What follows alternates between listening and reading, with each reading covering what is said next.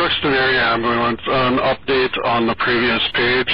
We have one person in the vehicle, and we have one person outside of the vehicle who appears to have been ejected from the vehicle. We have an update on this fatal Friday night crash about 11:30 p.m. in the eastbound lane of Highway 2 near the entrance to the UMC football field.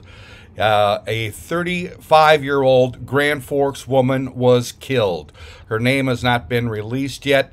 The passenger was a 33-year-old male from Grand Forks. It sounded like serious injuries and radio traffic last night. No word on his condition. The patrol says the woman was driving a Nissan eastbound here, left the roadway, and hit a tree.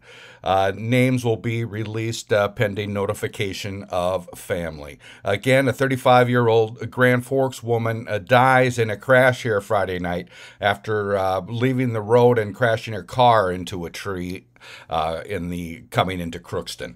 I'm Neil Carlson reporting for iNewZ.TV.